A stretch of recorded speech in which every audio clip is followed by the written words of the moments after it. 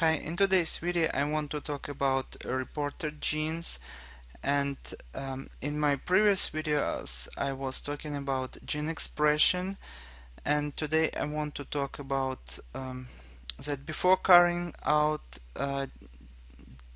deletion analysis experiment, a way should be found to assay effect of the deletion on the gene expression.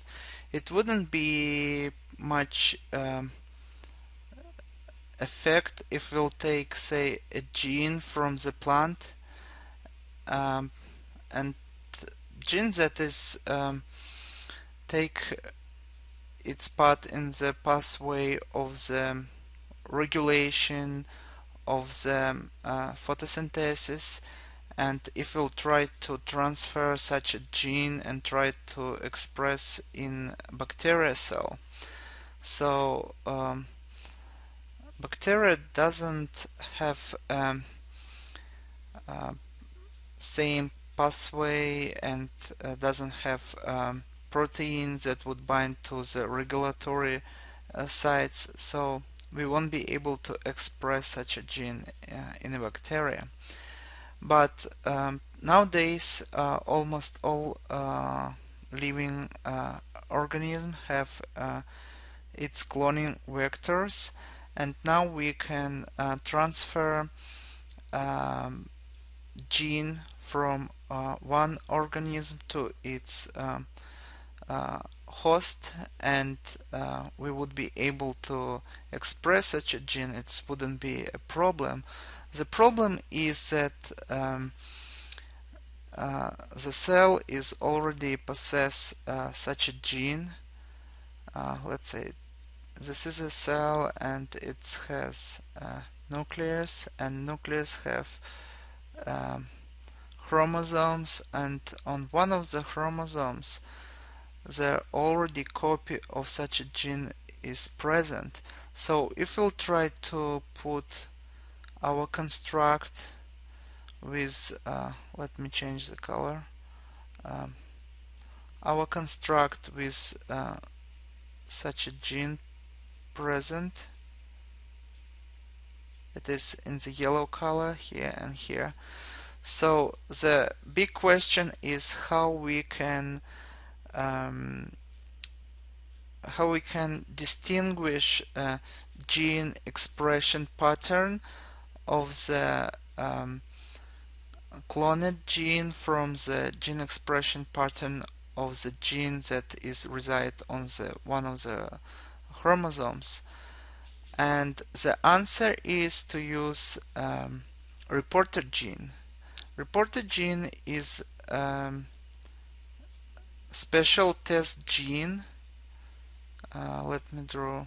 Here is a piece of DNA, and let's say that this is going to be a gene,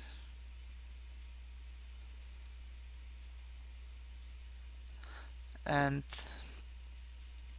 this is going to be, let me change color,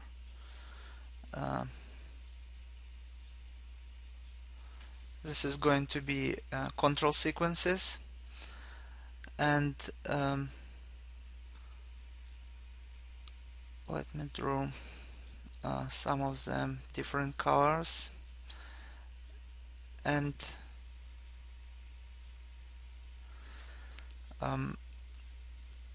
so what we do with a reporter gene is a test gene that is actually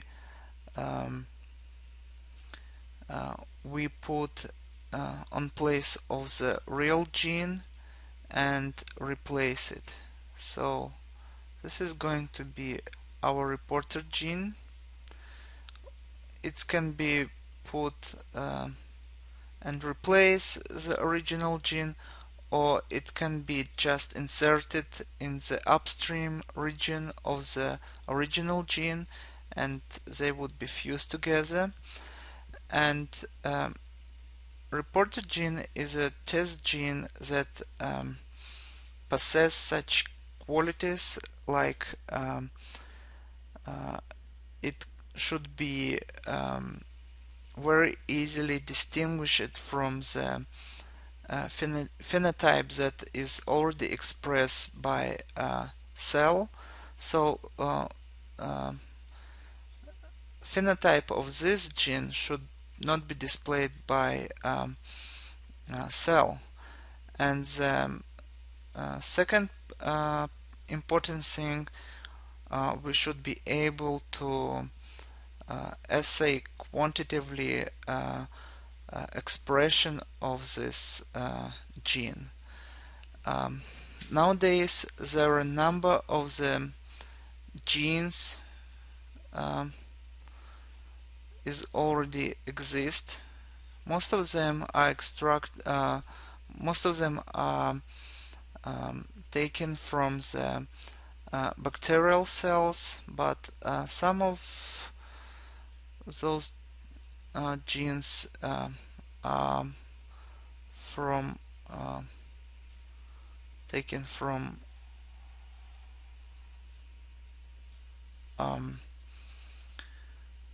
bug that can glow in the dark, and it is bioluminescence, and all the rest represent some kind of resistance to some antibiotics. So here on the next picture you can see discs with some antibiotic, maybe say it is contamicin, and say what's going on here. Let me draw DNA one more time. Say if it is DNA and this is a reporter gene that we replace it or fuse it with original gene, and say here is a control sequences that we are going to delete and see what's going to happen. And say using a restriction enzyme we deleted this sequence. We use it restriction enzyme, and say our original state was this and it changed to this. That means that resistance of the bacteria become less. So we can say that this gene control sequence here that was deleted is suppressor. So if we'll delete this sequence, it means that it means that this sequence here is enhancer. So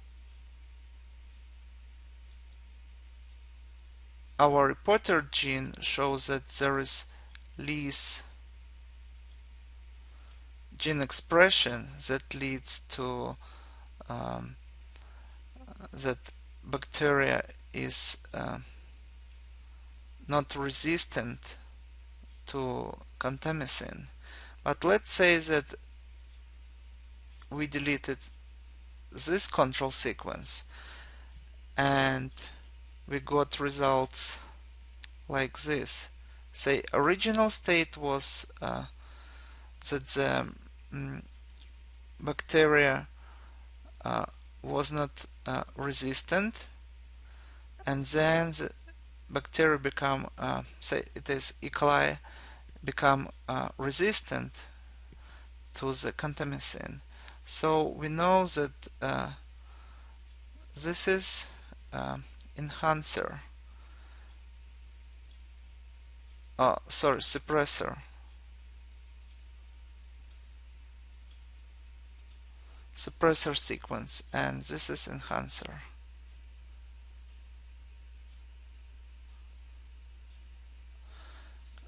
So when we delete this sequence that was suppressor, we only left with enhancer, so they're going to be more gene product, and it leads that bacteria become more resistant to contamicin. If we'll delete this control sequence that is enhancer, that would lead to less gene product, and this would lead that bacteria become less resistant. So with the lux gene, we can find another pattern that called tissue-specific deletion. Say all the cells in our organism or tissues are different. In some genes, one gene expressed in other tissue, this same gene is suppressed. So this is how every cell has the same genomic composition, but they're very different. And if we'll delete this sequence here, that might lead, and this is reporter gene, would be